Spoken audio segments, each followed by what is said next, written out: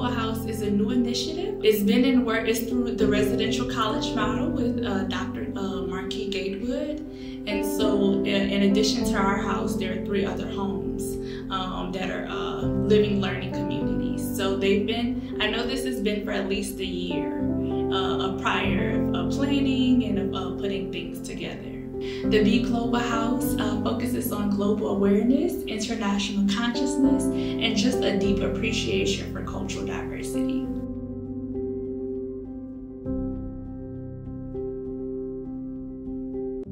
So I was always interested in studying abroad, and unfortunately due to COVID, my study abroad trip got canceled. I was originally supposed to be going to Panama, but I still applied to living here because I just wanted a different experience around like-minded people. And most of the people in here have studied abroad before, and we all are interested in like cultural diversity and different ethnicities and different cultures and getting immersed in that. So yeah, I only had 1 semester left on campus, so I said, why not?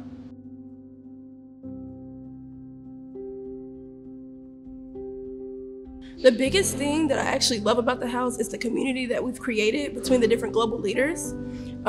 We just do a lot of team building and a lot of collaborating. And even like on a personal level, outside of us creating events, we've really gotten to know each other as people.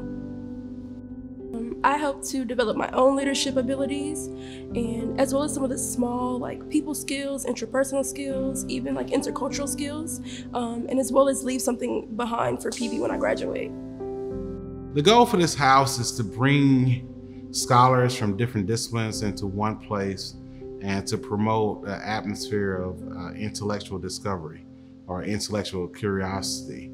To have them promote programming that answer global issues, answer current state affairs, or even just bring innovative ideas to the table. We are expecting the students to take this time into investing in the community that they would hope to have on this campus. And so that means, you know, bringing their skills, bringing their experience, and collaborating with other students into a greater goal or mission of what it is that they hope to see as a change.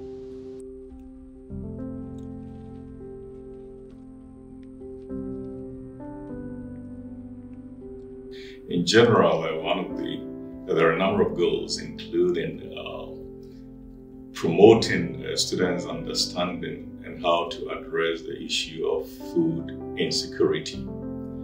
If you look at the United Nations Millennium Development Goals, there are, I think, about 15 of those goals. If you look at the goals, and I can't, tell you all the goals, but about 7 or 8 of those goals touch on the issue of food insecurity, such as in sustainable agriculture, poverty, hunger, so on and so forth. So one of the primary goals is to, again, have students understand the issues that are impacting the world in the area of food insecurity. All STEM majors should come, because even if you're a biology major, you can learn something from an engineering major, or you can learn something from a psychology major. Those students that are in history, if you want to know what STEM students do, this is the place for you. You get an appreciation for what STEM students do in terms of how they learn. You're still a history major, but you have an appreciation for being among other students that are in other majors. If you're a music major, this is a place for you to have gain scientific reasoning. This is a place for you. So all of those that are open to scientific learning, open to growing things in the soil, open to harvesting what you've grown in the soil, open to having an appreciation for life, those students should come to the STEM Ag House. The familial aspect of it, me and all of my roommates, we got really tight really fast. We play games with each other.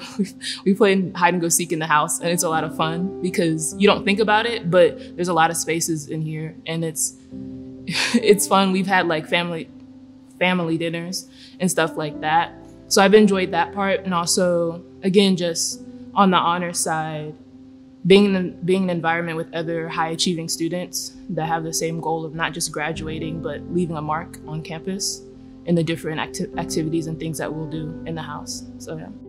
Living in the program house is better than living in other dorms is that you get to live with more people, so you experience different situations, different people. You learn how to work together, and it's also what they provide us is a lot better. Like, we get 2 refrigerators, 2 stoves.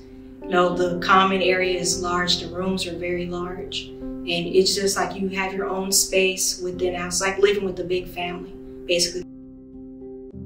The programming at the Social Justice House are everything from inviting in guest speakers and lecturers who maybe run a nonprofit or are committed to some type of justice work. And so inviting them in to speak and have open dialogue and conversation with our students, mainly educating them on what are those social trends and issues that we may not be aware of. We want them to come away from the experience, one, understanding who they are, right? And that speaks to some of the identity development piece. Understanding who you are, the communities that represent you, and essentially, what is your place in the world? What are the tools or things that have been given to you? Where's your power?